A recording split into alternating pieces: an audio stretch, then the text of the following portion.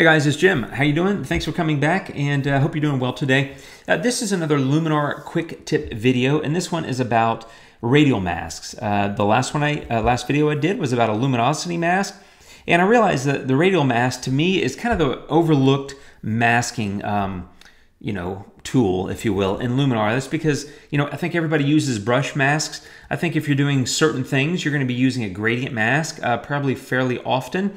Hopefully you are using a luminosity mask based on that video, but that leaves radial masks, and I don't know if they're understood. I don't see them used a lot, but they're really powerful, and there's a lot of cool stuff you can do. So this is going to be a video about a creative way to use it. So let's jump into it. Okay, so this is just a pub from London. I'm sorry, more London photos, I know. I'm going to stick a preset on there, and I'm going to stick that preset, and boom, there you go. It's kind of a, kind of a twilighty, kind of blue hour look that this is giving the photo. There's the before and there's the after. I like the look, but for me, I'm really focused on the center of the photo, and so often what I would do would be create like a vignette and just kind of zoom in, tighten it up, and just kind of focus on that, ye old Watling, right? Just the pub itself. But there's other things you could do, and this is where I'm going to use a radial mask. So I'm going to start with a new layer. So I'm going to click the plus sign and add new adjustment layer, and I'm going to get a few filters here. I'm going to get structure, and I got to look at my notes. I'm going to get soft focus, which is right there. I'm going to get fog, which is back up here. I'm going to get the exposure. What's the word? Filter. It's a filter. I have no idea. And I'm going to get my favorite, which is color balance, and that's it. So what I'm going to do here is just kind of create. I want to focus on the center of the of the frame, really, but without doing anything around the vignette. So what I'm going to do is I'm going to take structure. If you go negative on structure, it really smooths out, kind of blurs the photo. I use that a lot. It's a great way. It actually is an alternative to denoise in many ways. I love that. I'm going to get soft focus, and I'm going to use number 1, and I'm going to go 100, and I'm going to go negative 100 on brightness because I want to kind of darken it. So again, softening up, kind of smoothing out. I'm creating a little bit of a dreamy kind of look here. I'm going to get the dark fog, and I'm going to about 28 or 29. It doesn't look that dark, to be honest, but if you compare it to light fog, right, it's a little bit darker. So I'm going with dark because it kind of fits the mood of the photo. And then the exposure, I'm going to go negative here, about 2 and change, something like that maybe. Again, I'm just kind of creating a mood, I guess is the best way to put it. And then for color balance, I'm just going to go a little bit left on the cyan and red, and a little bit right on the yellow blue, and I'm going to do that for shadows and midtones and highlights. So it's just a small move here just to add a little bit of that blue, because I'm kind of accentuating that twilight kind of blue hour look, and I want to bring that up in the photo, and so something like that. So let me show you the before and the after. I basically just move the color tones around, and there's a pretty decent distribution of shadows, midtones, and highlights, so I used all of them. Okay, so now I've got a blurry photo with, it's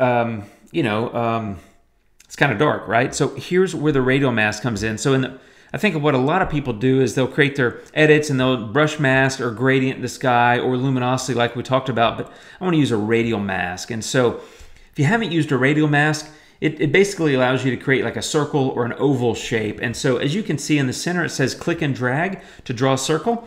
And I am going to start in the center because the center is where I want to focus. So I'm going to do that, and immediately you can see what's happening, right?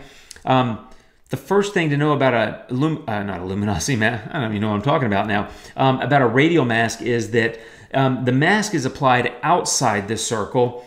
The in-between area is kind of a gradient zone, and then the inside is no mask at all. And so usually, like when you apply it, that's what it looks like, right? So you can see the gradient zone. It's 100% out there. It's kind of a gradient, and then it's 0 in here.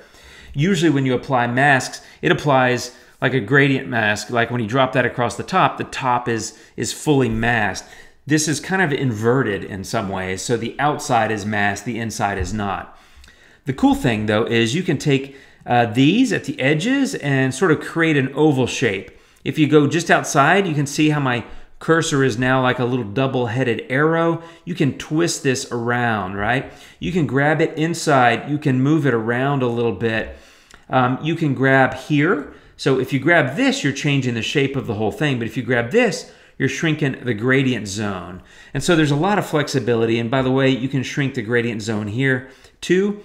Sorry, not the gradient zone. You can shrink the center circle. Well, it's an oval now, but you get what I'm saying. I'm going to go a little bit more like that. And then let me show you. There's my focal area in the photo. And that's really it. Now I say done. And I've now created, let me turn this layer off. There's the before, right? Bright, vibrant, visible. And truthfully, like, I don't care about this stuff outside the frame because it's not really of interest to me. What I like is the front of that pub. I just like the name because, you know, old with an E is obviously very British. And it just sounds cool and looks cool to me because I like pubs, I guess. Can't help that. So I've really just created a moodier interpretation. Now, I could go back and alter this a little bit. I could take the exposure up a little bit, and you can see it's you know, a little bit less dark out there. I can make more color adjustments, but here's the thing. Once you've applied that radial mask, it is applied. So you can't go back in here. If you click radial mask again, it's going to think you're going to start over, so it's going to start you over with a new one. You can't go back and edit the mask in that way. You can go into brush, click on mask, and you can see it, and then you can paint or erase to make alterations, but it's not the same.